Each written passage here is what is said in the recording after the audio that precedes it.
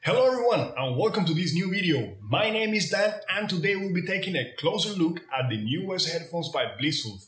I'm talking of course about the ANC5 that I'm wearing right now. Now a lot of people were very excited about the release of these headphones because they feature pretty large 40mm dynamic drivers, the fact that they also offer active noise cancelling, and not only that, the active noise cancelling actually features 6 microphones, which is pretty high if you think about it. Also the fact that it has a transparent mode that will allow you pretty much to have a conversation while wearing your headphones, although I don't necessarily advise you to do that. They are also compatible with all the Bluetooth communication protocols with your smartphone device and computer, which is pretty nice. And of course, the fact that they have a very long lasting battery. I'm talking about 50 to 60 hours of usage depending on the listening mode that you are using.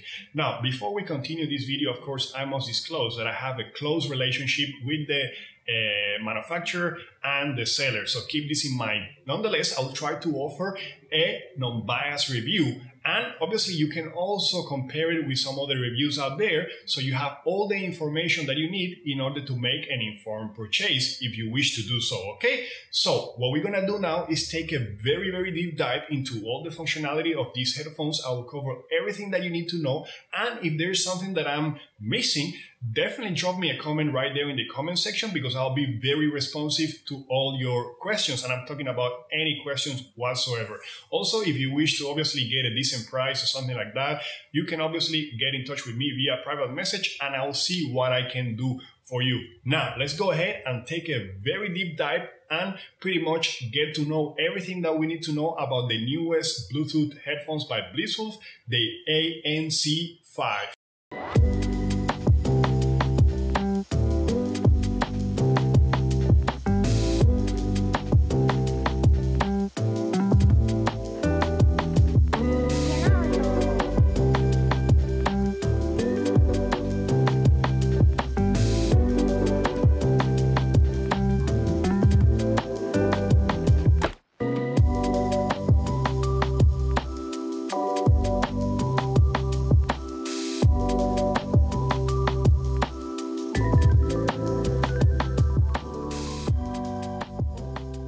Let's see what comes included with the box.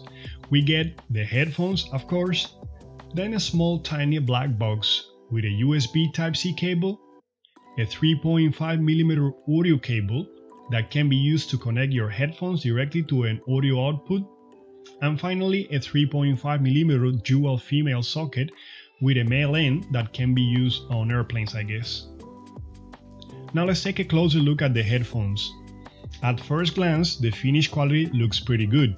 The outer shell is made of plastic and it has a sort of a matte or mate, depending how you want to pronounce it, finish. It feels very smooth once you touch it and is not very susceptible to fingerprints. To be honest, it looks a lot like a high-end product, like if it would have been manufactured by a company like Boss or Bose, depending on how you want to pronounce it. I think most of you are going to be satisfied with the quality of the finish. As you can see, the earmuffs are made of a leather-like material that also feels very smooth. The same type of material can be found in the headband. Now let's go ahead and take a quick look at some of the main parts of the ANC5. So in total, there are about 3 buttons in the left ear cup. 2 of the buttons, in the upper and lower section, are the volume rocker. By pressing them, you can regulate the volume according to your needs. You can also use these buttons to skip tracks, and we will take a closer look at that later on. Right between the volume rocker buttons, we find the so-called control button that has several functions. It can be used to power on or power off the headphones. It can also be used to play or pause a song. Also, it will allow you to answer or end incoming calls. And finally, it can be used to activate Siri or Google's voice assistant. Below these volume rockers, we will see a 3.5mm headphone jack, and there is a 3.5mm cable included with the headphones like I'll show you before. In the left ear cup, there is a button called the future button. This button can be used to engage the active noise cancelling mode. ambient on transparent mode and also the default or basic listening modes. Right next to the feature button, we'll see an LED light. This tiny LED light is a battery indicator, and it also will let us know when the headphones have engaged the so-called Bluetooth pairing mode and once they have been paired to another device. Right under the LED light, you will see a USB Type-C connector. This USB Type-C connector will be used, of course, to charge the internal battery of the headphones, and you can use a regular charger or a power bank to charge the internal battery via USB Type-C. Now let's quickly go over the specs. So in terms of connectivity, these headphones feature Bluetooth 5.0. This is not the latest version of Bluetooth, but I think it's just fine. The frequency response range for these headphones is somewhere between 20 Hz to 20 kHz, which is pretty much all that humans actually need. The capacity of the internal battery is 750 milliamps, and that battery should give you a usage time of between somewhere from 40 to 50 hours, which is actually pretty impressive. Also, in standby mode is supposed to last all the way from 3 to 6 modes. To fully charge the battery, you should need like about 2 hours. Yeah, 2 hours to fully charge the battery. Now, in terms of Bluetooth profiles, the ANC5, they support pretty much all the relevant ones. So that would be A2DP, AVRCP, HSP, FAP, all the ones that are pretty much relevant to headphones or earphones are supported by the ANC5 headphones. According to the manufacturer, the weight of these headphones is about 420 grams. I certainly must calibrate the scale in my kitchen, because when I check, they seem to be only about 300 grams, but that's because my scale is pretty much not very good and not very accurate. In any case, the actual weight is supposed to be about or around 420 grams, so they are kind of heavier than other models out there.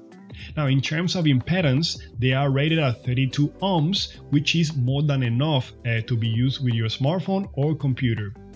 The size of its dynamic drivers are about 40 millimeters. And finally, the signal-to-noise ratio, according to the manufacturer, is above 90 decibels, which is pretty good, I would say. Now, let's go ahead and cover some of the important features or functions of these headphones. So one of the features that people care most about nowadays when it comes to headphones or earphones, besides audio quality of course, is the so-called active or passive noise cancelling. The active noise cancelling, or ANC, in these headphones is pretty actually good. So what they feature is an active noise cancelling, not a passive one.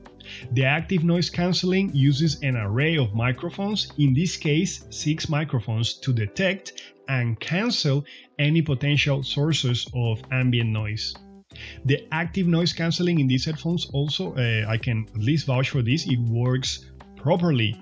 And the awesome thing is that you could pretty much activate it or deactivate it according to your needs. And the fact that it's actually using 6 microphones to pretty much detect noise coming from different directions and pretty much cancel the noise. Also, if you don't want to actually engage the active noise cancelling, you can easily disable it just by clicking one button, and it will allow you to sort of switch to another mode called transparent mode that will allow you to talk while wearing the headphones, or just to the default mode that pretty much has no noise cancelling. The nice thing about the active noise cancelling is also that it works pretty well in windy conditions. You can barely hear any wind while wearing them. Of course, that will depend where you are, but in my test, they seem to be pretty decent when it comes to this. Now, another thing, nice thing that I already mentioned is the fact that they feature 40mm dynamic drivers. These large drivers are indeed capable of producing a very pleasant bass. However, many other headphones in the market also offer similar dynamic drivers. That's why I don't necessarily see it as a super awesome feature, but well, it's worth mentioning. Now, personally, one of the really awesome features that I like in these headphones is the playtime. Oh yeah, or I mean the time that the battery lasts. Actually, we're talking about somewhere from 40 to 50 hours, which is, I mean, pretty awesome, you know. Of course, that would depend on what listening mode you're using. If you're using, for example, active noise canceling, it will be less. You know, if you're using perhaps a passive mode, it will be a little bit more like the default or basic mode. So it makes sense now why many people are using these larger kind of headphones instead of the smaller earphones. One of the main reasons, of course, is the battery, the capacity of the battery and the amount of playtime that they offer. Earphones nowadays, they offer all the way from 3 to 5 hours, while these larger headphones they're offering above 24 hours, which I think is pretty good. Again, this feature is not, of course, unique to the ANC5. There are other models in the market, of course, that offer similar playtime or battery time. However, I still find it really awesome feature and definitely worth mentioning. The fact that you can make and receive calls is obviously an important feature as well, and the ANC, of course, supports it. Another cool feature I would say is the fact that these headphones support ear detection. So as you can see, in the inner section of the ear cup, there is a tiny little sensor. Once you remove the headphones from your head, the music will stop playing automatically, and it will start playing again once you wear them. Now, this function can be activated or deactivated depending on your needs, so that's also pretty nice.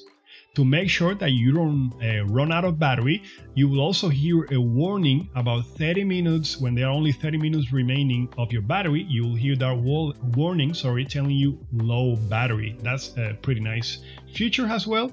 And like now, before I give you my final sort of opinion, let's take a look at how to pair these headphones. And also let's take a detailed look at all the sort of functions and how can they be operated or activated using the buttons. So pairing the headphones is very easy. You just need to follow these steps. First, go ahead and take the headphones out of their case. Then rotate both ear cups like if you're gonna wear them. Now, this is not a necessary step, but I like doing this. Then my advice is that before pairing them, you just turn off the Bluetooth in your smartphone. Again, you don't have to do this, but I think the process goes smoother if you do it like this. Go ahead and press the control button for 1 second. Once you do that, you will see that the LED light will start blinking. This means that the headphones have entered in pairing mode. The pairing mode will last from, I think, up to 5 minutes, unless you, of course, turn them off. After having done this, head to the Bluetooth section of your smartphone device and engage the Bluetooth. After having done so, find the headphones by their name, ANC5, just tap it once, and the connection will be established. So once the connection is established, the LED light will stop blinking. Also, you will be able to see the battery status on the screen of your smartphone. If you have any issues during the pairing, again, just turn off the headphones and turn off the Bluetooth in your smartphone device and start over. Let's now cover in detail how to operate the headphones using the buttons. So again, first we have the control button in the left ear cup. If you press that button for 1 second, it will engage the Bluetooth pairing mode. If you press that console button for 3 seconds or more, it will turn off the headphones. Pressing the control button once will play a track or pause it. And if you press the control button once you're receiving an incoming call, it will answer the call, and if you press it while there's an active call or an incoming call, you will hang up or reject the call. Pressing the control button twice will engage Siri or Google's voice assistant, depending on what kind of smartphone or system are you using. Now, the volume rocker itself is self-explanatory, so pressing the upper button will increase the volume, while pressing the lower button will decrease the volume. If you press the upper button of the volume rocker for 2 seconds, it will skip track, and if you press the lower button for 2 seconds, it will just jump to the previous track. Pressing the feature button once will engage the active noise cancelling mode. If you press it again, it will activate the ambient or transparent sound mode or listening mode. And finally, if you press it again, it will basically activate the default or basic mode, which does not have the transparent mode sort of transparency of audio, I would say, but at the same time, it doesn't have the active noise cancelling. To activate or deactivate the in-ear sensor, the only thing that you need to do, basically this in-ear sensor, like I was mentioning before, it detects whether you're wearing the headphones or not, and it will basically play or pause the music depending on whether you're wearing them or not. So to basically activate or deactivate this function, the only thing that you need to do that is go ahead and press the so-called future button for about 5 seconds. So basically 5 seconds pressing the future button will activate or deactivate this mode. Now in the right ear cup, you'll find the so-called future button, and that's the one that you need to sort of press to either activate or deactivate this in-ear or ear detection function. Now in that same right ear cup, and again continuing with the future button, that button will also allow you to switch between 3 listening modes like I was describing before: default or basic, active noise cancelling, and transparent on ambient mode.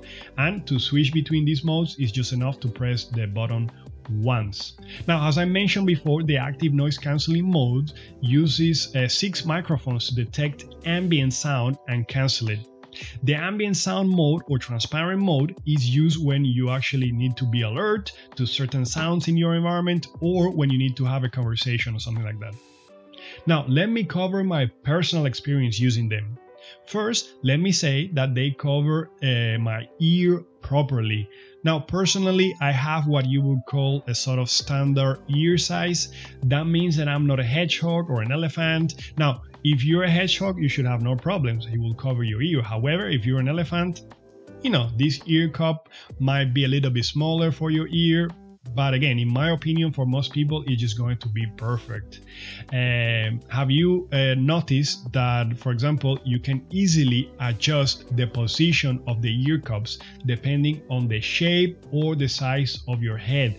The ear cups can be easily rotated, as you can see here. They can be extended also to accommodate a variety of anatomical head shapes, I would say. Now, despite being around 420 grams, they feel rather light on your head. They don't make a lot of pressure, but again, that will depend a lot on the shape of your head. Personally, I can't wear any headphones for more than an hour and a half, like an hour and 30 minutes. So I have tried the Beats by Dre, I have tried the Bose Sound Link, and some other brands, and it's the same. Pretty much after 1 hour and 30 minutes, it feels a little bit kind of heavy on my head, so I cannot wear them for a long time, but that would again apply to other brands as well. Now, my dog seemed to like them, and I think that your pet might actually enjoy listening to some cool soundtracks while resting on your sofa, so give it a try. I have tried jogging and doing sports using them, and they don't seem to slide off my head, even though I have a rather narrow head. So they will be a great addition to those of you that would like to try CrossFit or sports in general. The only issue is that if it's hot, it's gonna get a little bit hot in that area. Basically, it gets a little bit warm, you tend to sweat more. So for that, I usually like to wear more earphones than headphones. Now let's cover audio quality. This is always a little bit of a difficult one for me, because personally I'm not an audiophile.